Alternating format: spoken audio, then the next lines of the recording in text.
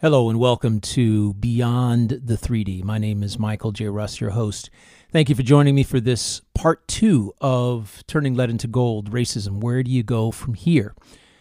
I want to begin this episode with a great quote posted on social media by Kimberly, my friend and avid listener. She said, "You can't go back and change the beginning, but you can start where you are and change the ending." Kimberly, thank you so much for that beautiful quote on your social media. And I had to type it and use it here because it's highly applicable. In part 1 of my multi-part series about racism, focusing on how to turn lead into gold, we focused on how you can begin to do that, how you can begin to transform, to take negative and turn them into positives with regard to racism. And this has to do with the inner work I talked about, which I will discuss in more detail in this episode. I also revealed a universal truth. To create the change you seek in your outside world, you must go within, because all external change in consciousness begins from within. It always does. And this is how I believe we're going to change the ending. In part of that quote, change the ending. You can start where you are now to change the ending. With regard to racism, you must go within to emancipate your mind from bias, judgment, prejudice, negative perceptions of supremacy and privilege, and other levels of toxic thinking. If you feel discomfort in any form during this inner work, congratulations, you're making progress. In the immortal words of Bruce Lee, you must convert your negative emotions into some form of useful action. Useful action is here in this case, and with regard to your inner work, that I encourage you to engage in, is the work where you assess your personal perceptions about race and class and up your level of knowledge about the Black experience in America and the motivations behind why and how systemic racism has been intentionally woven through the fabric of our society through books, movies, articles, museums, memorials, and historical documentaries. That's what you must do. Look deep, open your eyes, broaden your perspective, and start engaging in more enlightenment. Because for too long we have, lived with our heads in the sand, just working and acquiring things. And in the meantime, ignoring what's been going on in the rest of the world. One important aspect of Black experience in America can be accessed through the National Memorial for Peace and Justice. It was founded 2 years ago in Montgomery, Alabama by the Equal Justice Initiative. This mind-blowing experiential memorial was recently highlighted in the media, and for the second time, actually, and I strongly encourage you to experience it online and visit its magnificent space if you have the ability. I do, because it's going to change your perspective completely. The website I'm going to list in the description here of this episode, but it's museumandmemorial.E as in Edward, J as in Johnson, and I as in it.org. EJI. So that's museumandmemorial.eji.org. Pretty phenomenal piece of work. Okay, delve into that and see how that shifts your perspective a little bit. My intention with this episode is to help you focus on thought viruses. That's where we're going to go here in this episode. And we're going to take this off in a tangent because thought viruses are huge. Because they reinforce prejudice, racism, supremacy, superiority, and privilege. And because this Beyond the 3D podcast is about transformation and transcendence from within, I'll let you know how you can stay on top of these thought viruses and weed them out of your psyche in real time, because that's what the inner alchemy work is. Once you understand and up your level of awareness, now it's about actual practice. It's about turning that knowledge into wisdom for you, experiential wisdom. If you're sincere, really, about eradicating these things that, systemic racism and the like, in our society, understanding thought viruses and the way they influence the thoughts, self-talk, feelings, and actions you express about race and class is absolutely essential. So let me begin by giving you a simple definition of a thought virus. A thought virus is a negative thought or idea that you adopt as your own. It's that simple. That simple. For thousands of years, thought viruses have been misleading, instilling fear, ensuring compliance, influencing perceptions, and shaping biased behavior. For example, just the other day, in the People's White House Rose Garden, the President of the United States engaged in a full-on spread of thought viruses by making statements lined with racial overtones designed to sow fears about what will happen if Democrats are elected. I'm not saying this to be political. I'm simply saying that thought viruses are spread by people you respect or should respect. Myths, stereotypes, false notions, and hidden biases owe their origin to thought viruses. Let me give you two more examples. In January of 2020, in the article published by the AAMC, an expert looks at how false notions and hidden biases about black patients led to them being treated differently when it comes to receiving pain relief. This just blows my mind. She writes, half of white medical trainees believe such myths as black people have thicker skin or less sensitive nerve endings than white people. And this impacted the level of pain reliever that they were giving black people in hospitals. In a paper published in the October 2019 Journal of Public Health by Rana Asali Hogarth, PhD, titled The Myth and Innate Racial Differences Between White and Black People's Bodies, Lessons from the 1793 Yellow Fever Epidemic in Philadelphia, Pennsylvania. This particular article addresses the question of why beliefs in fundamental innate racial differences between black and white people's bodies persist in medical discourse despite evidence to the contrary. She says, during that early public health crisis, Dr. Hogarth says, white physicians and lay people erroneously thought that black people were immune to yellow fever because of their race. Regardless of the medical circumstance, the thought viruses operating at the heart of each of these two examples, these two articles, is black people are physiologically different from white people. You just imagine someone saying that and someone propagating that in their writings and in their talks. And people start to believe it. And how it then impacts their own inner conversations, the thoughts they have, their perceptions about black people, and their feelings, and then their actions or responses as a result. That's what I'm talking about. The thought virus is huge. To get thought viruses going, you only need two things: someone to spread it and someone to start believing it. After becoming infected by it, the speed and convenience of the internet and social media today can act as an accelerant and spread it like wildfire. In today's world, people have sidestepped reason and just believe what they see on the internet when it corresponds to their current perceptions.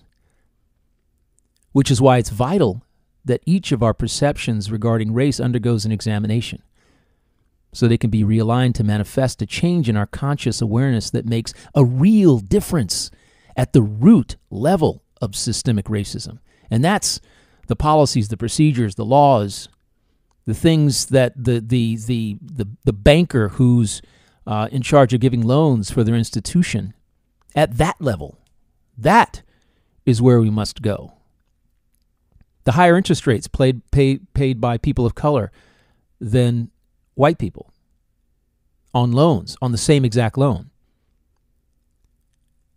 being shut out of certain institutions because of your race, because of perceived socioeconomic bias.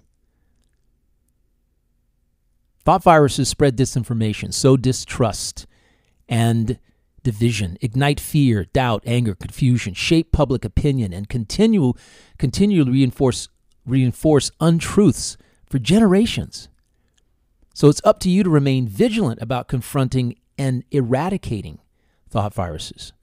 That's your inner work in this episode. Perceptions last episode, thought viruses this episode because they support and reinforce your perceptions. You didn't come out of your mother's womb programmed with thought viruses, programmed to think you're perhaps inferior or that someone else is superior. You became infected with thought viruses over time as you were exposed to information, experiences, events, and people.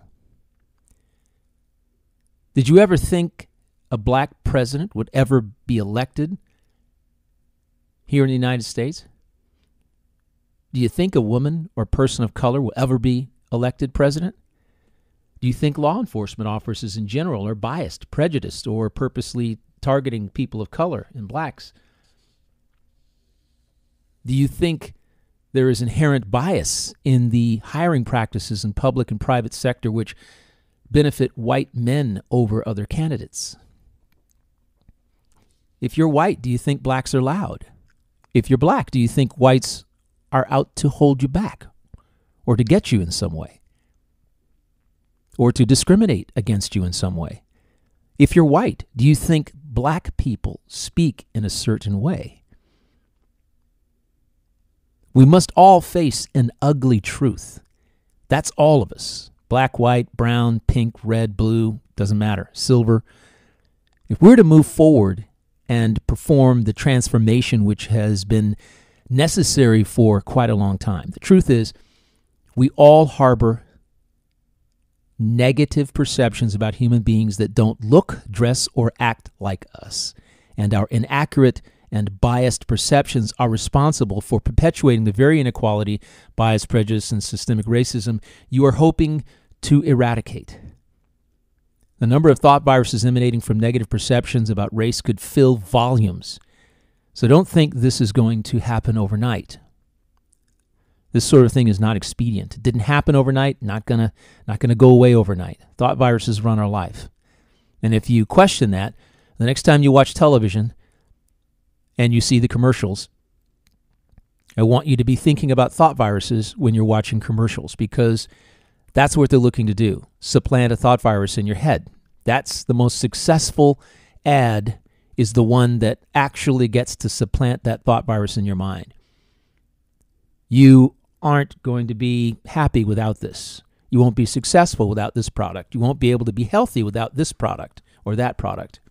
These are thought viruses that are spread, and they're very subtle. It doesn't matter what it is. Drug companies are just have these 2-minute ads, and they tell you how great you're going to feel. Everybody's dancing in the background. Some of these thought viruses that they're actually implanting or supplanting in your subconscious are, man, they're insidious. People are dancing. People are having a good time. Hands are in the air. They're happy. And along the way, they have to tell you all the bad side effects that occur. However, after that, they tell you some good news. Supplant another thought virus about how great you're going to feel when you take this thing. Start looking at ads differently. When you recognize them for what they are, for what they're pushing, and the secret message, the message, the thought virus that they're looking to supplant in your mind, that is to impact you emotionally, you will see them differently, and they will no longer have the effect on you that they've been having. Have you seen the movie Hidden Figures?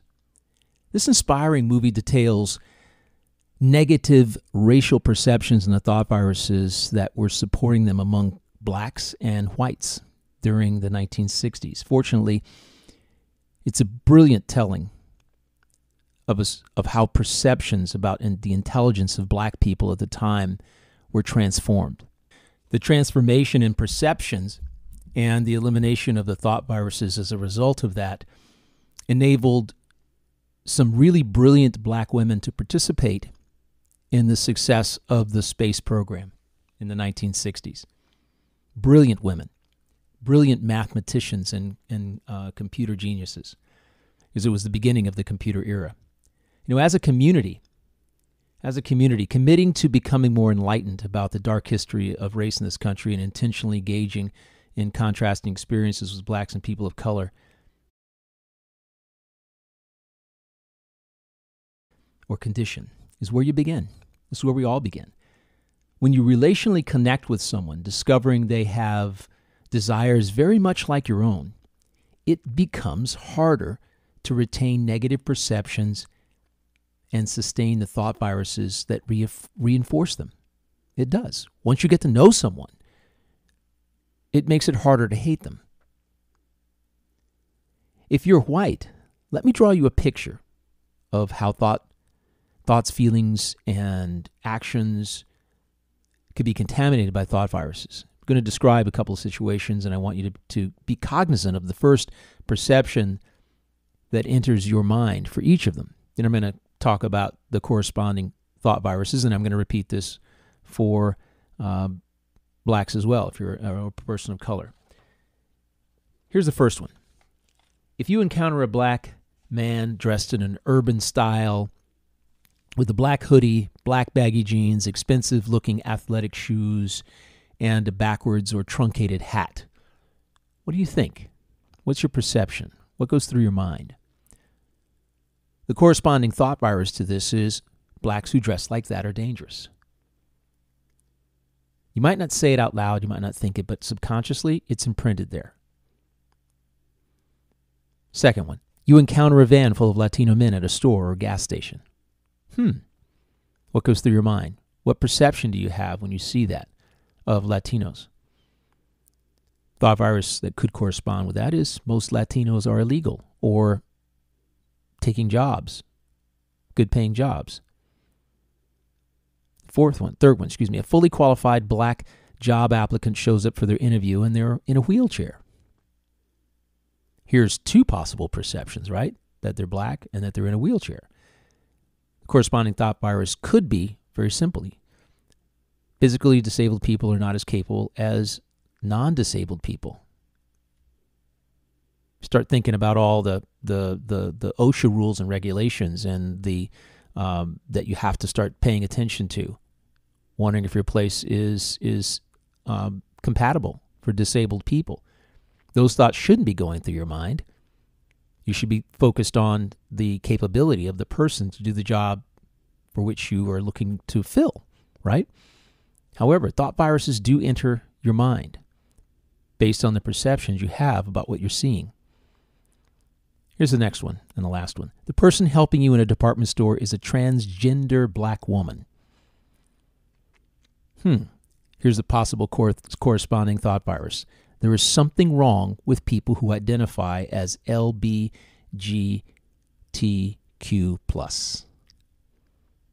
I know people actually who've said that. Something wrong in the head with somebody like that. There's all kinds of perceptions and thought viruses that support those perceptions going around about the LGBTQ+ community. Now if you're black, person of color, you think your mind is free of thought viruses involving race, ponder these questions. You're the only black person or person of color in the room. What's the perception that you have if you're in a room of white people, white men and women, for perhaps your job or a convention or something? Maybe you're in a restaurant. You're the only black person or person of color in the entire restaurant. Number two, the person helping you get a loan and every other person in the bank is white.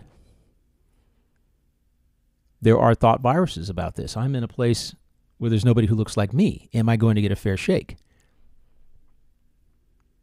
The person interviewing you for the job that you really want and are absolutely qualified for is a white male. Thought viruses that black people and people of color have is, am I going to get a fair shake? Or I'm not going to get a fair shake. There are thought viruses, perceptions of this, and then thought viruses that enter your mind based on perhaps past experience, perhaps based on what somebody told you.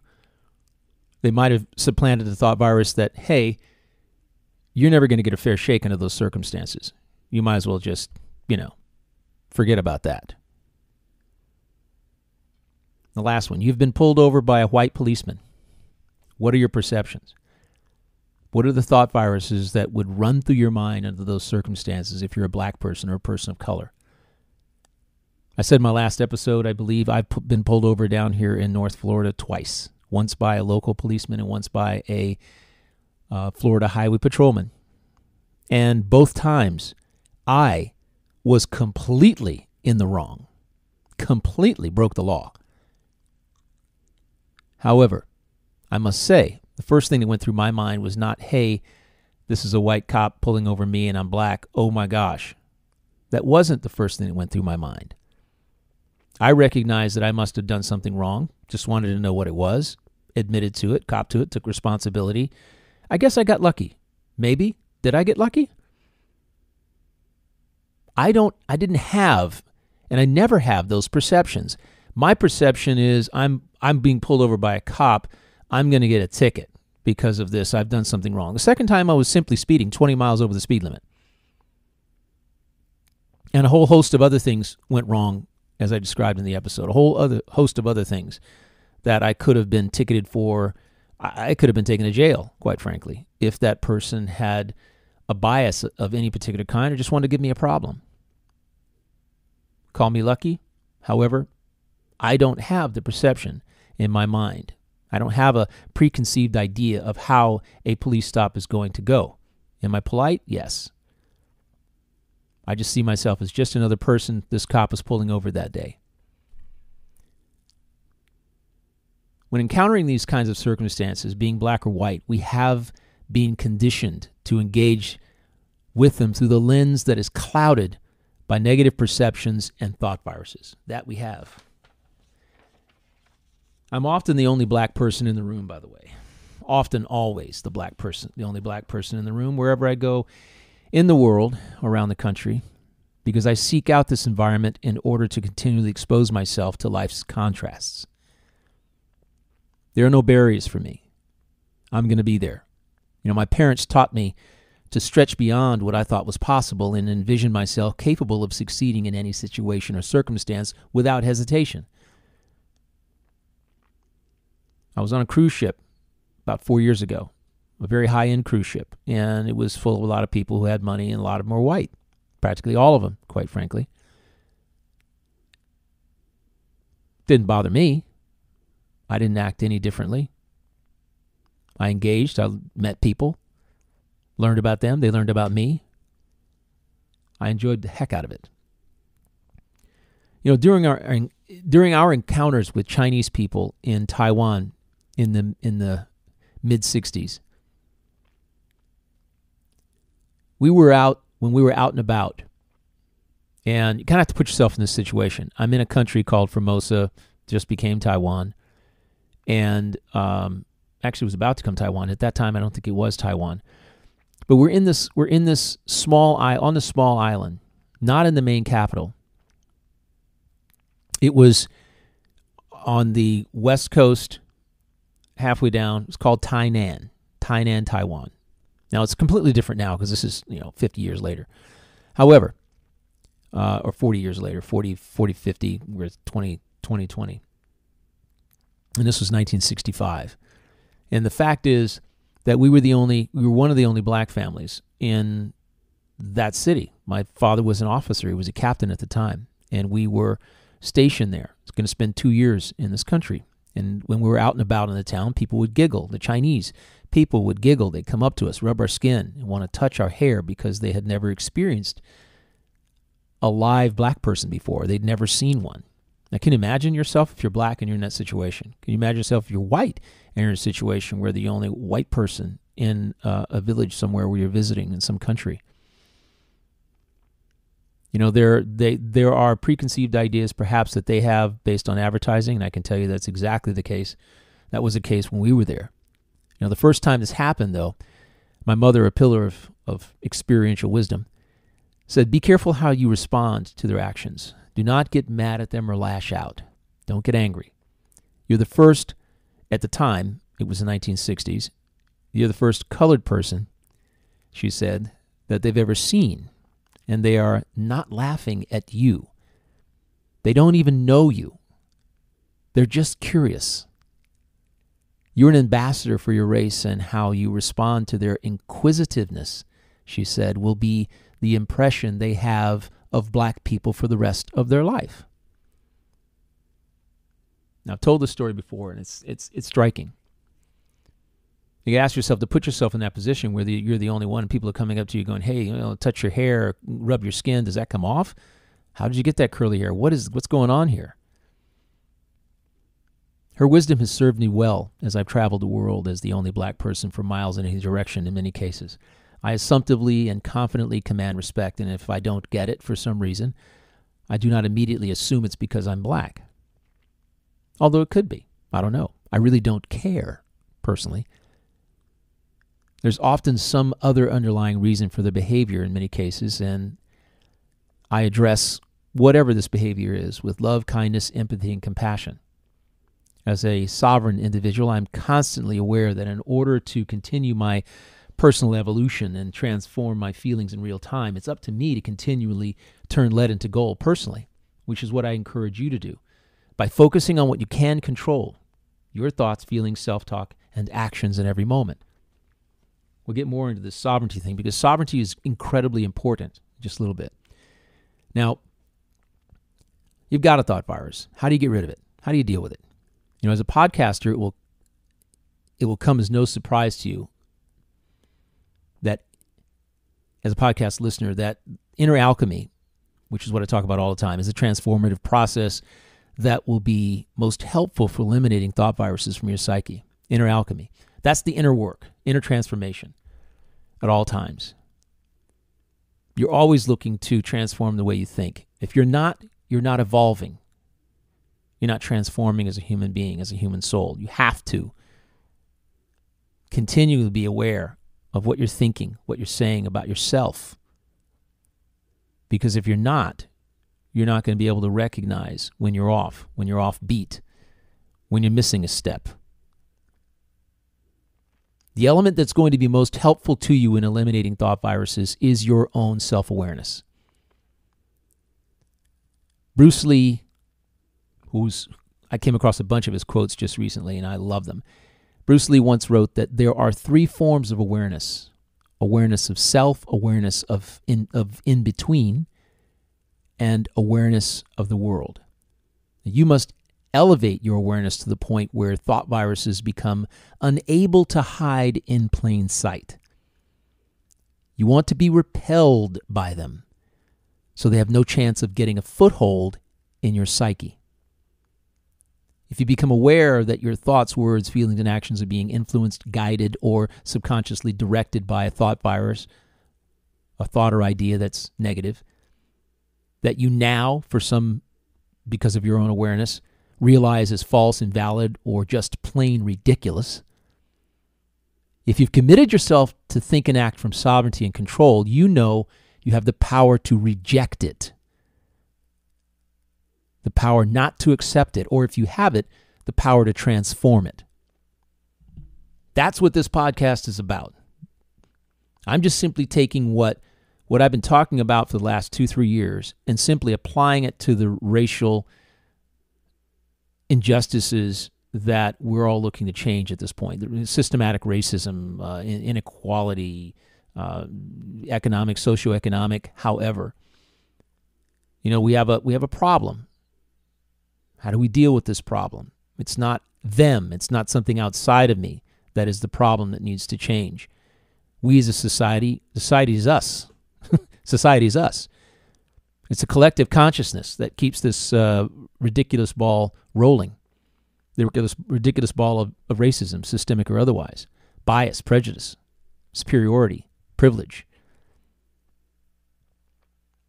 That's what we're looking to change. We have to do that from the inside out, not outside in. Let's say someone you had trust and respect for early in your childhood kept telling you black people are inferior and you will always be better than they are. If you're white and you had somebody do that, and listen, I live in the South, that is a definite thing, okay? And it's not just here. It happens in other places in the world too. That person of color, that indigenous person, you're better than them. And you'll always be better than them. They're always going to be where they are. There are only 2 scenarios that are going to play out here. If someone supplanted that thought virus in your head, you buy into this is number 1, scenario number 1. You buy into their thought virus with every fiber of your being, and this will be a lot easier. It's going to be a lot easier, of course, if you'd never developed a relational connection with a black person or a person of color or an indigenous person.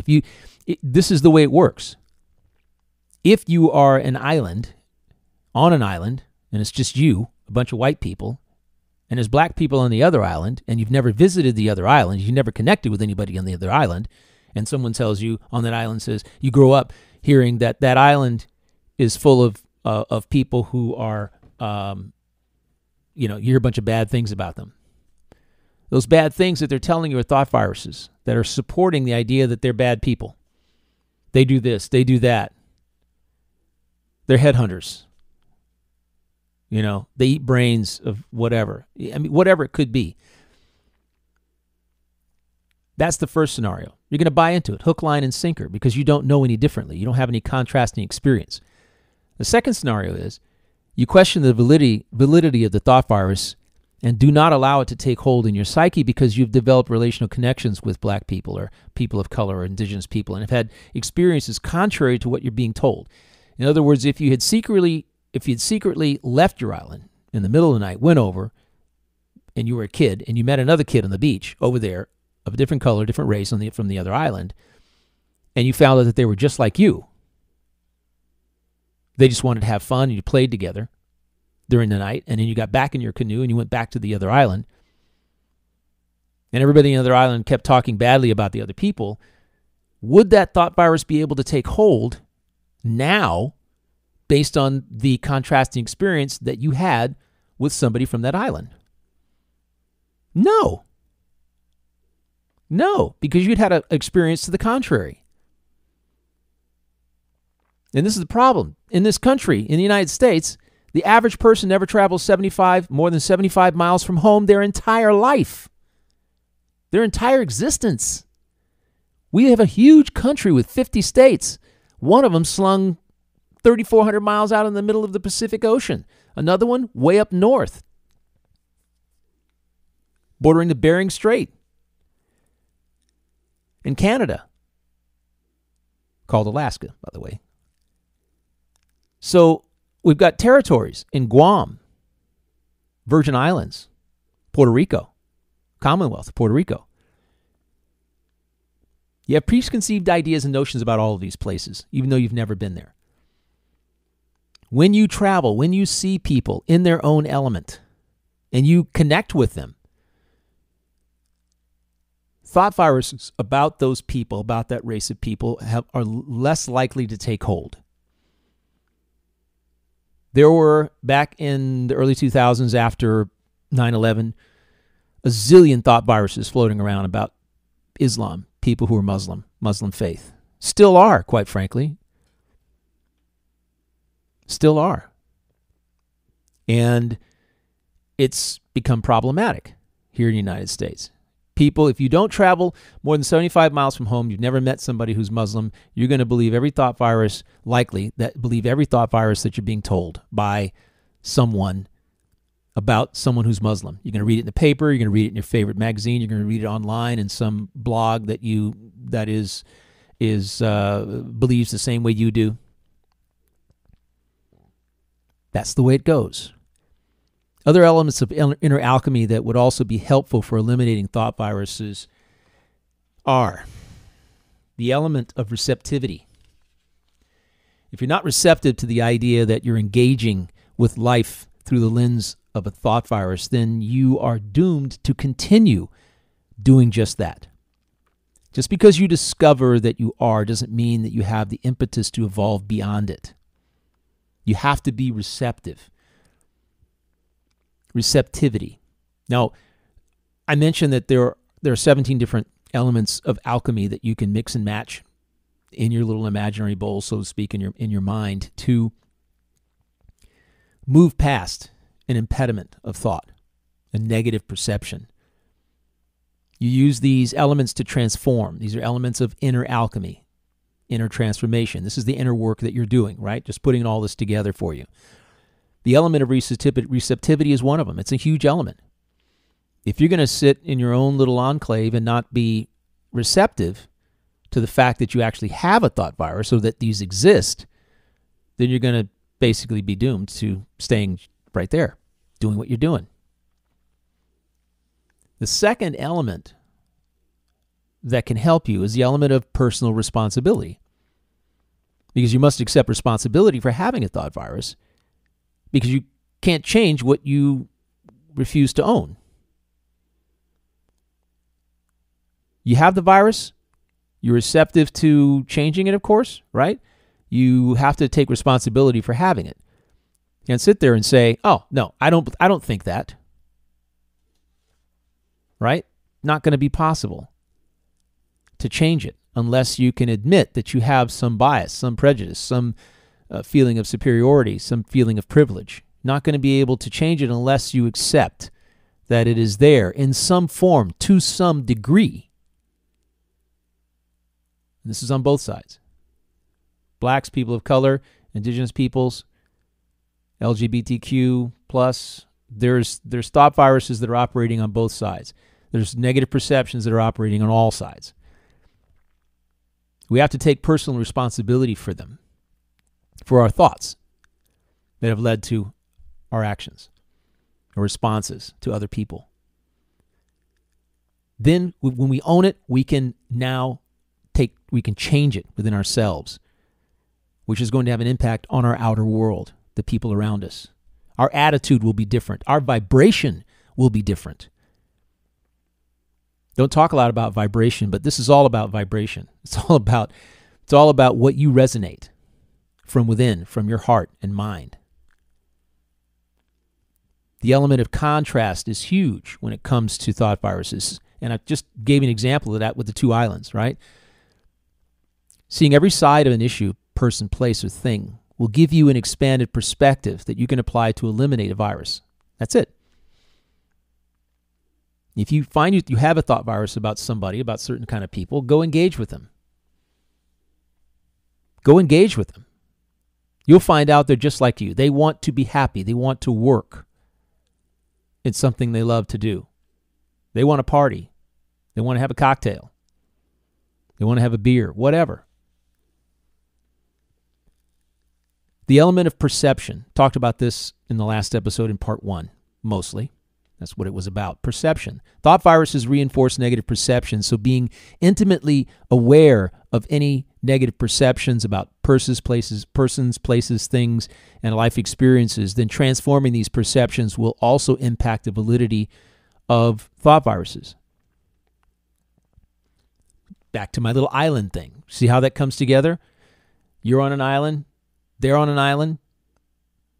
You have perceptions about that island, stories you've heard from somebody growing up who had negative perceptions about that island and then spread those perceptions and thought viruses that support them to everybody on that other island, on their island. You see how this all can go astray, and it can all be corrected by interacting with the other island, getting to know them, starting to live in harmony, starting to do some trade together. Instead of demonizing, each could be demonizing the other. And that can go on as long as you don't know someone. I've talked many times about traveling around the world and living and going to 3 different high schools, and how the people who I met when I arrived, because I had a different outlook on life. I'd lived around the world. I'd spent time in 2 other high schools, big high school, small high school. I came with a different perspective. I was engaging with people who'd never left their own city, or again, 75 miles away from home, max, and they're in high school. So they have various perceptions about other people who who weren't from their area. And these perceptions get changed when you get to know them. The element of forgiveness. The element of forgiveness is huge. You can see how this plays out. You got to be receptive. You got to accept personal responsibility. You've got to experience more contrast in your life. And you've got to forgive yourself for having a thought virus. After exposing yourself to the existence of that thought virus, making sure it's gone for good is essential, and the intimate act of self-forgiveness is indeed the way to go for doing this. If you've taken personal responsibility for operating under the guise of a thought virus, this step is going to be very easy to undertake. This is all flows together. It all ties together. It's like a beautifully woven tapestry. All of these elements flow together, and these elements contribute to your transformation. And this is a continual process, It's not a one-time static thing. This is the way you live. You live being receptive, personally responsible. You live embracing contrast. You live knowing that you have preconceived ideas, perceptions about things, and challenge those perceptions. And when you find yourself engaging in a thought virus that's supporting a perception that you no longer want, you shift the perception. The thought virus fades away. You forgive yourself for having had it, for having thought that way. Got to do it. All flows together. Now, the next element is successful response. The element of successful response, which I talk about in my book, Zero Adversity, which is what it's about. Perceive, respond, let go.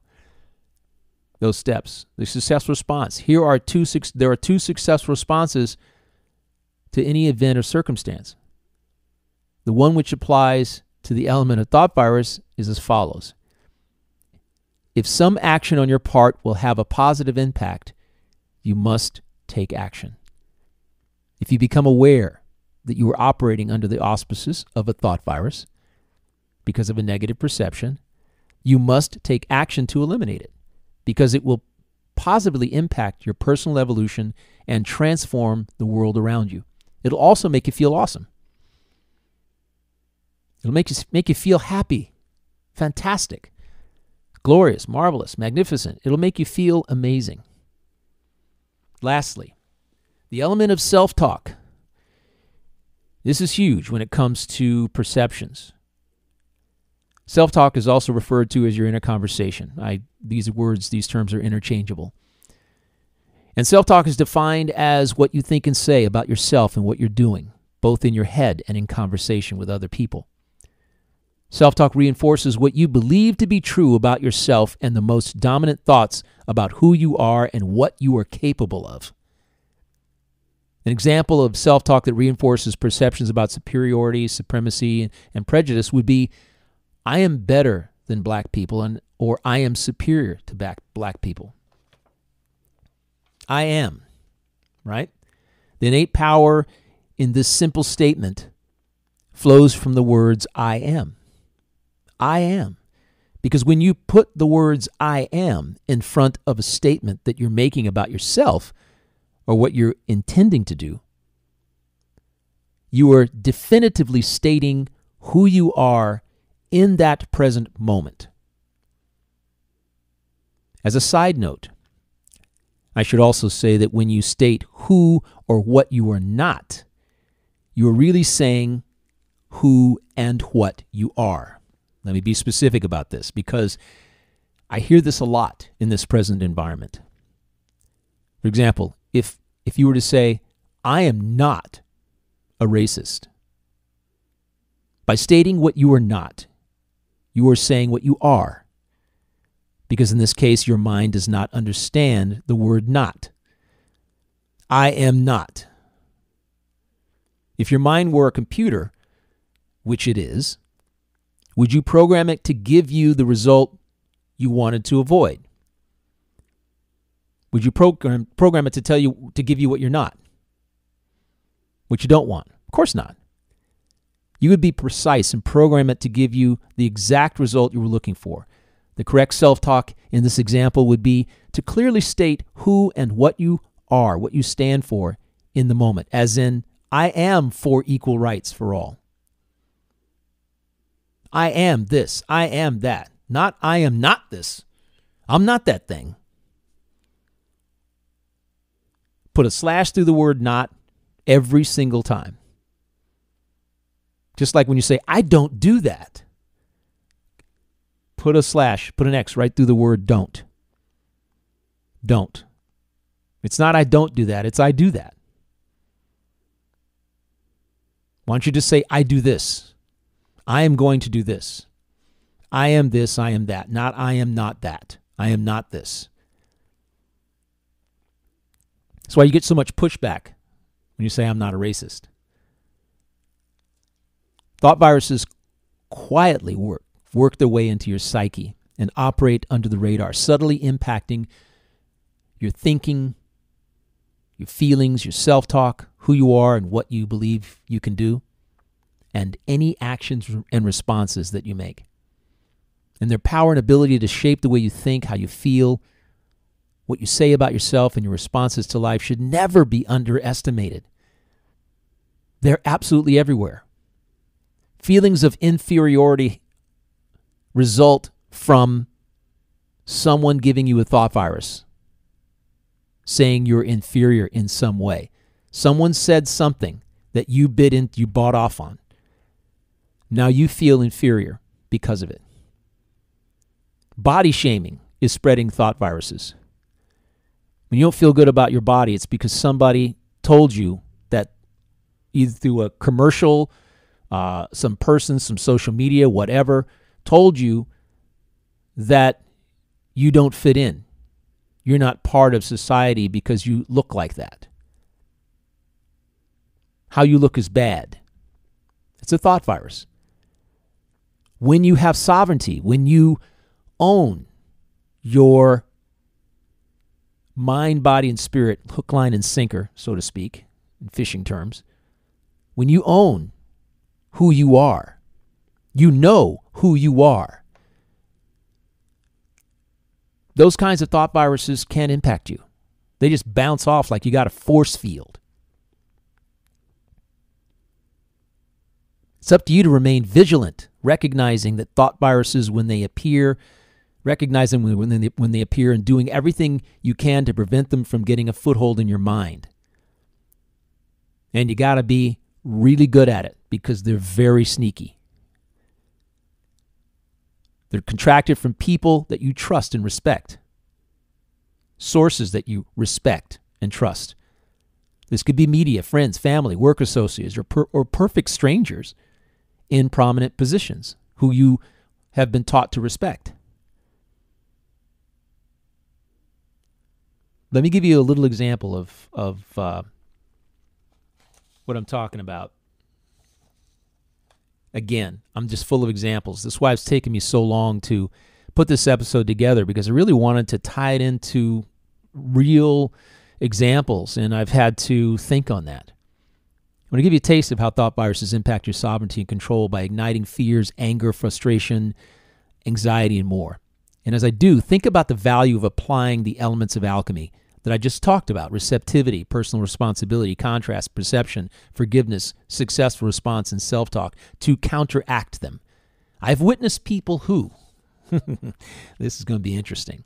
I have witnessed people who refuse to travel to third world countries where people of color are the majority and socioeconomic conditions are less than America, for fear of being kidnapped or worse, or in some way harmed.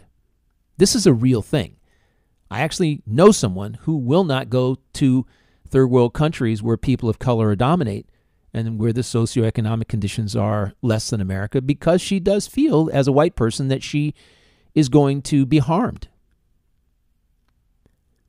I see black people carrying weapons over their shoulder as more of a threat than white people in a state where open carry is legal. I know white people who think this is the case. Two people standing next to each other, one black, one white, they both have the same weapon. However, there's a perceptive difference, thinking that the black person is going to take action against them. I know people who revel in white heritage of the Confederate flag, and when approached, seem confused about the flag's racist history. I've actually had several people down here. This is heritage, man. This is heritage. Do you understand that heritage? Do you understand the background of that flag? No, they don't. I know people who get nervous when they see a black person wearing a Black Lives Matter hat or T-shirt. There's a perception there. Now, conversely, I know black people who think white people operate from privilege. I know black people who think all forms of law enforcement are racist and are out to get them. And that's the lens through which they interact with law enforcement. I know black people who think the N-word is only okay to use when they refer to themselves, and racist when white people use it regardless of the context.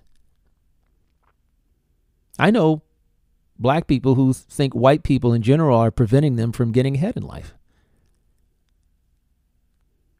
If there's one thing I've learned, it's that when it comes to people, there are no absolutes, absolutely none. No one is immune to thought viruses. They are everywhere and just waiting for you to own them because we're human beings. We're fallible. If you want to relegate racism, feelings of superiority and bias and prejudice and all this to the dustbin of history and manifest a new generation of equality, your inner work has to begin now, right here, through the last episode, part 1, and this one, part 2. Claim your sovereignty. Take control of your thoughts, self-talk, feelings, and actions. Take responsibility for them. Be alert to how you feel when things happen. When your feelings are incongruent with happiness, love, empathy, compassion, and kindness, dig deeper to discover the perceptions behind these feelings and engage the inner alchemy necessary to transcend the events and circumstances that caused you to feel the way you do and transform your feelings. Mark my words, I'm telling you. If we were balls of white light with different colored auras surrounding our essence, someone would find a way to convince us that their color was superior, their aura, color of their aura was more superior than all others, just to suit their own purposes, whatever those purposes may be. This is inevitable when we as a society deny our personal sovereignty and reject their claims.